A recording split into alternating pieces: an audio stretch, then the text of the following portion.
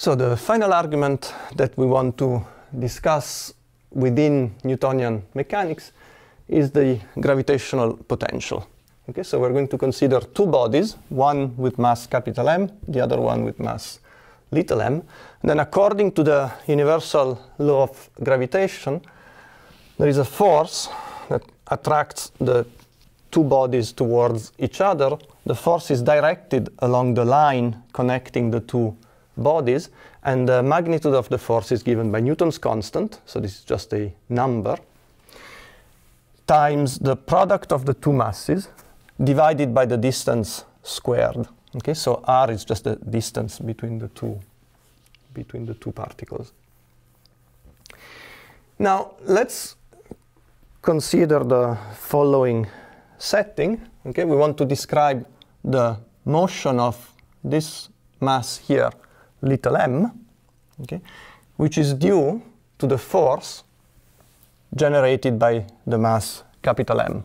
Okay, so in other words, we want to try to define a potential energy that describes how the mass capital M is attracting the mass little m.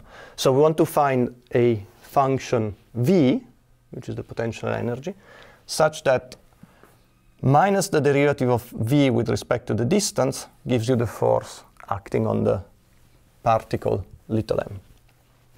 Okay. Now, if we send the distance between the two bodies to infinity, so if we take the two particles to be infinitely away from each other, then clearly, according to the definition of the force here, you see that the force between the two will go to 0. Okay?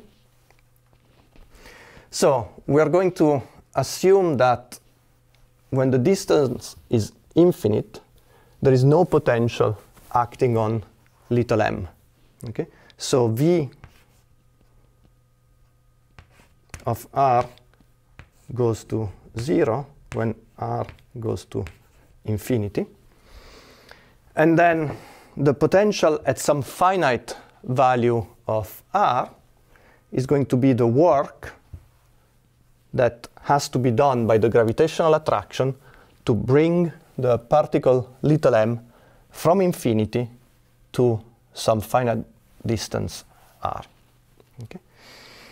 Now you can compute this quantity.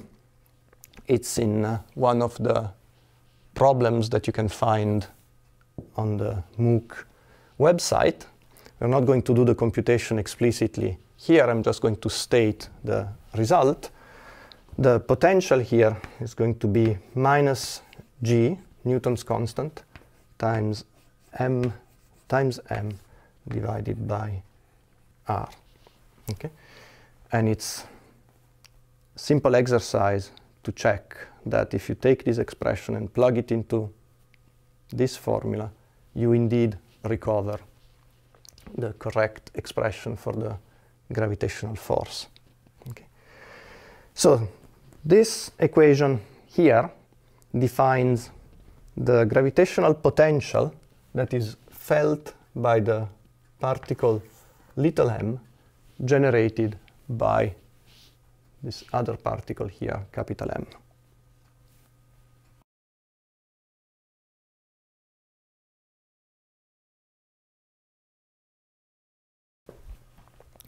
So we have an explicit expression for the gravitational potential. Okay. We can actually sketch this function, and this is what it looks like. Okay. So at every point in space, which is specified by r here, we have an expression for the potential energy of the particle little m, which is due to the gravitational interaction with the particle capital M up here. Okay. So you see that when you are far away from the source of the gravitational force, the potential energy goes to 0, while it becomes very large and negative as you get closer and closer to the source of the gravitational force. Now this is the first example that we see of a field. Okay? A field is some mathematical function which depends on the space-time coordinates, in this case simply on the distance r, okay, which describes some physical property of your system at any point in space.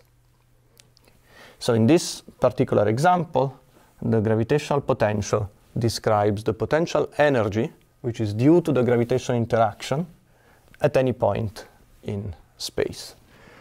Later on in this MOOC, you will see other examples of potentials and other examples of fields in slightly different contexts. However, the basic idea remains the same. I mean, a field is a mathematical function which describes some physical property at any point in space. Now, the gravitational potential is hopefully the most familiar potential because it's the potential that is responsible for the motion of planets, for the formation of galaxies, and for most of the motion that we experience on Earth. So, for instance, the gravitational attraction between a massive object and our planet is also described by this potential, and so the fall of a massive object is encoded into this function here.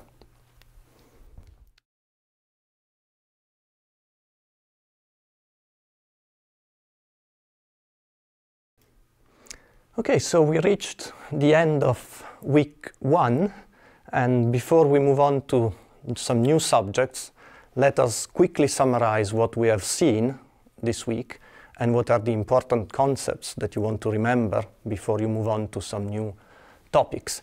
So first of all, we've discussed Newton's law, and we've seen that Newton's law allows you to describe a physical system in terms of mathematical equations that you can solve, and therefore give you a predictive tool to actually discuss the dynamics of a classical system. So this is the first sort of important idea that you want to take home from week 1.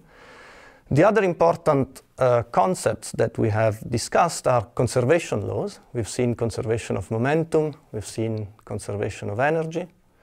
And in discussing conservation of energy, we introduced the concept of potential energy, which is a very important concept. And we've seen 2 examples in detail. We've looked at the harmonic oscillator, and we've looked at the gravitational potential. Now, both examples are relevant for what is going to come in the following weeks. Okay? In particular, if you think of the gravitational potential is the potential that actually describes planetary motion. So if you think of our solar system, right, the motion of planets around the sun is entirely described by the gravitational potential. Now, this idea was used as an analogy to try to build models of the atom. You will see next week that the electromagnetic interaction between charged particles is actually quite similar to the gravitational potential. So one could naively imagine that you could build atoms by analogy to the motion of planets in the solar system. You could think of the electrons as being described by classical orbits around the protons inside, say, the hydrogen atoms. Now, one of the very big problems at the beginning of the 20th century is that this model, this classical model of the atom, failed spectacularly in trying to describe the experimental observations. And that is one of the reasons that actually triggered a huge revolution in physics at the beginning of the 20th century, which led to quantum mechanics. And this is something which will be discussed next week. Okay, so for now, that's all.